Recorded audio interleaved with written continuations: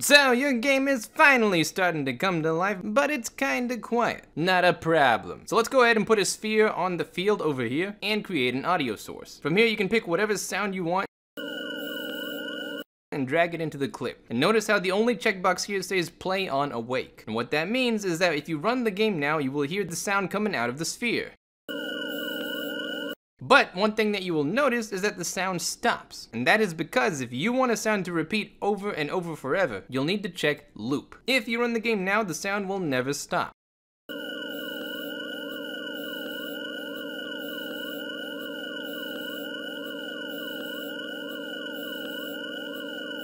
You can mute the sound with this checkbox. If you have effects, filters, or reverb zones, you can selectively bypass them with these. But at a beginner level, all you really need to know is volume, pitch, spatial blend, Doppler, roll off, and distance. If that's all you know, you'll be alright. So let's start with the volume. Super straightforward, the more volume, the louder the sound.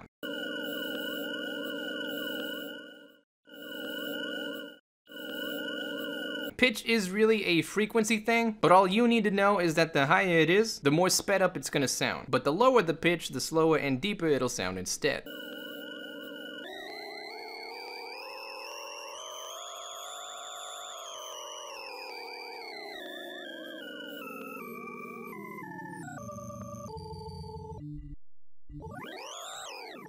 This is hella useful. I'll explain why in a minute. But before I go further, let's just set roll off to linear. It's just a lot easier to understand. And all it means is that the volume of the sound is 1-to-1 proportional to your distance from it. Spatial blend determines how the sound is affected by your distance. So if your roll off is linear and you set spatial blend to 1 and run the game, you'll see that when we are at a range, we can't hear the sound. And as we get closer, the sound gets louder.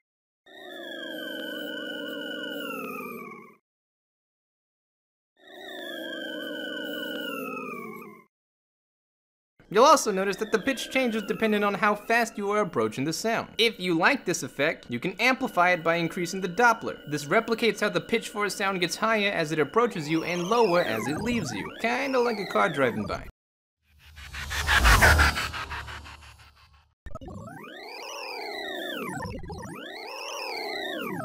If you turn off the Doppler, the pitch won't change at all regardless of whether you approach or leave the sound.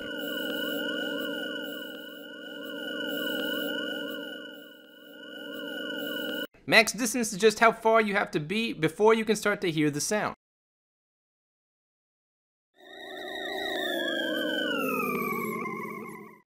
Min distance, though, is how close you need to be in order to hear the loudest part of the sound.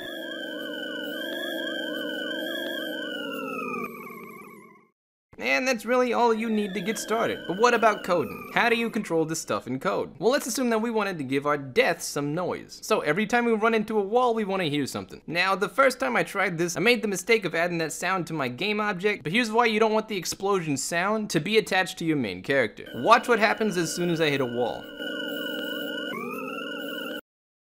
See that? Everything goes quiet as soon as I die. And that is because the thing that was making the noise is no longer around. So the easiest way that I've found is to attach the sound to the explosion instead. So let's get our explosion prefab. And I would normally put the sound on the actual object, but in order to teach you guys some useful code instead, we're gonna create an empty child object of the prefab, add an audio source, turn spatial blend to 1, roll off to linear, max distance to 100, and keep on away checked so it makes a noise as soon as it appears. Pick whatever sound you want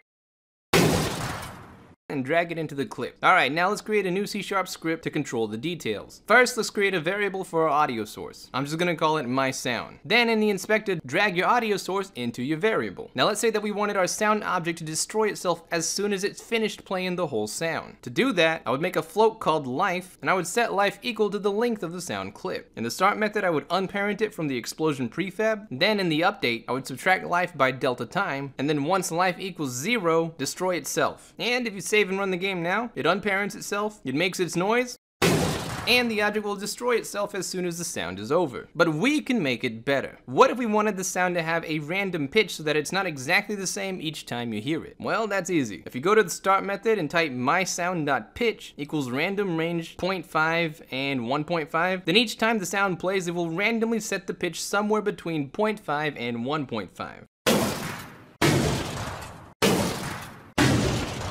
And really, that's basically how you control everything. If you wanted to program the volume, you would type mysound.volume. If you wanted to control the loop-in or mute-in, you would say mysound.mute or mysound.loop. Once you've created a variable for the audio source, you can basically control anything on it. Anyway, I know that was a little long, but I really hope that was useful. And as always, hope you have a fantastic day, and I'll see you around.